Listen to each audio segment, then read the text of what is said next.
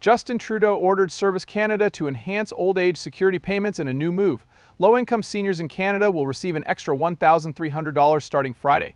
This unexpected income increase is great news for many elderly Canadians facing growing living costs and economic uncertainty. Seniors, particularly those on fixed incomes, have significant financial issues, and the government statement is timely and significant. These one-time payments are meant to help individuals in need immediately as inflation affects everything from groceries to housing. The government's support of the elderly shows its recognition of their contributions to society and its desire to ensure they may live dignified lives. To fully comprehend the $1,300 increase, it's crucial to comprehend Canada's retirement income system. This system relies on the Old Age Security OAS program, which pays seniors 65 and older monthly if they meet Canadian legal status and residence requirements. OAS, unlike other retirement benefits, is funded directly by the Canadian government, demonstrating the country's social compact with seniors. Note that this $1,300 boost to monthly OAS payments is temporary. Instead, elders receive a one-time payout to help them weather the economy. This amount might cover many months of groceries, unexpected medical expenses, increased power bills, or unforeseen fees for many beneficiaries. In essence, it's a large cash injection that might improve many low-income seniors' lives. Understanding the payment eligibility requirements is key. The boost is targeted at low-income seniors utilizing the Old Age Security OAS and Guaranteed Income Supplement GEIs to establish eligibility. Individuals must be 65 or older, receiving old age security benefits and receiving the Guaranteed Income Supplement to qualify. This increase is for Canadian seniors, thus they must live in Canada. Eligibility hinges on the Guaranteed Income Supplement. Canada-based OAS seniors with low incomes receive GEIS monthly. GEIS depend on marital status and income. Single seniors have a lower income threshold than couples. This suggests the $1,300 boost is reaching seniors with the greatest financial need under the current government support framework. Seniors on the verge of qualifying for GI should reassess their eligibility status with this announcement. Some people may be qualified for a limited number of GIs but haven't applied, thinking it wasn't worth it. However, updating Service Canada information can make a big difference in circumstances like this, where GS status determines benefits. Simple distribution is the goal for this payment. For seniors receiving OAS and GIs, the payment will be automatic, no application or papers are needed. The government will pay OAAs and GEs using the same mechanism. Direct deposit recipients will receive $1,300 in their bank accounts. The fastest and safest method to get paid. Those who typically receive benefits by check will receive a separate check for this hike, which may cause a minor delay compared to direct deposit. The speedy distribution timeframe shows how urgent the administration deems this financial aid. Payments begin this Friday, so qualifying seniors might receive $1,300 soon.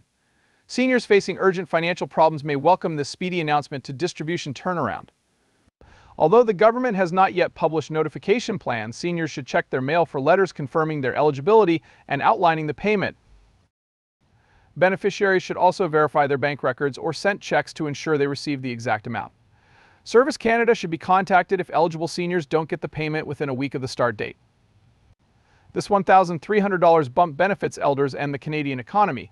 Additional funding for low-income individuals may lead to spending rather than saving, creating a tiny but significant stimulus impact, especially in communities with high senior populations. This money will likely benefit Canadian small companies nearby. Businesses that serve elders or operate in senior-heavy areas may benefit from this. This financial boost may minimize the immediate need for other social assistance, allowing these agencies to focus on long-term care and the most vulnerable. There may be a favorable impact on healthcare, as financial stress can have major health effects. By reducing stress, elders' health may improve, which could benefit our healthcare system. This one-time boost should be considered in the context of Canadian senior support. The Canadian retirement income system consists of three pillars: old age security, guaranteed income supplement, Canada Pension Plan or Quebec Pension Plan, and private savings and pensions. This boost strengthens the first pillar, helping people who depend most on government handouts. It recognizes that many seniors may not have enough income from the other two pillars. To understand the significance of this $1,300 raise, consider how other countries support their seniors, especially during economic downturns. While the U.S. government gave stimulus checks to all Americans, including seniors, during the COVID-19 pandemic, these funds were not expressly aimed at the elderly community. Pensioner households received an additional PS300 or CAD 510 in 2024 from the UK. While significant, this is less than half of the Canadian boost we're talking today. In times of economic difficulty, Australia offers seniors one-time economic support payments of around CAD 675, which is less than the Canadian boost. Japan, one of the world's oldest nations, has struggled to maintain its pension system due to demographic changes, but hasn't introduced huge one-time payments.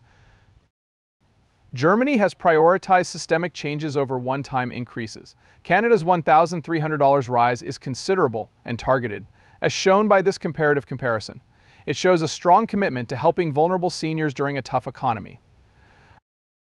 However, it creates long-term solution issues.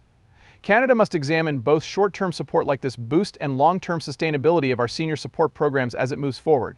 Many countries are focusing on systemic pension system adjustments.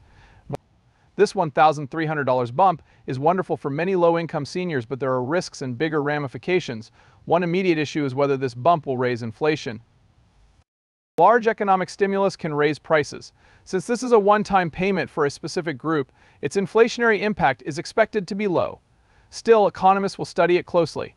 Amount adequacy is another factor. For seniors with long-term financial problems, $1,300 may only bring brief relief. Critics may claim that permanent OA and GI increases are needed to alleviate senior poverty and rising living costs. OAS and GIs are efficient qualifying criteria, however, they may miss financially distressed seniors who don't match GS requirements. To help all elders, future projects may broaden eligibility criteria. Distributing many payments fast can be complicated administratively. Ensuring eligible seniors receive funds quickly and accurately may be a challenge. The government must have systems to address questions and distribution difficulties. Consider how this boost may affect other perks or services seniors receive. The government hasn't stated if this one-time payment will be taxable or alter eligibility for other income-tested benefits, but seniors need to know these information for financial planning. This temporary boost raises doubts about Canada's long-term senior support policy.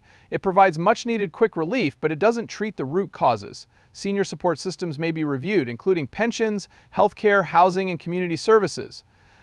In conclusion, the $1,300 raise for low-income seniors is a significant and timely Canadian government initiative. It acknowledges senior Canadians' financial struggles and provides direct, tangible support. It's not a long-term answer to senior poverty and financial stability, but it might change many lives. This boost must be monitored for its effects on seniors and the economy. This initiative's insights could guide future senior population support policies and programs in Canada. It also raises critical questions about how we appreciate and support our elders and what we must do to ensure their well-being and dignity in old age. Seniors who qualify will receive assistance. The rest of us are reminded of the continuous issues many in our communities confront and the significance of strong social support networks. We should continue to discuss ways to support all members of society, including seniors, to ensure no one is left behind.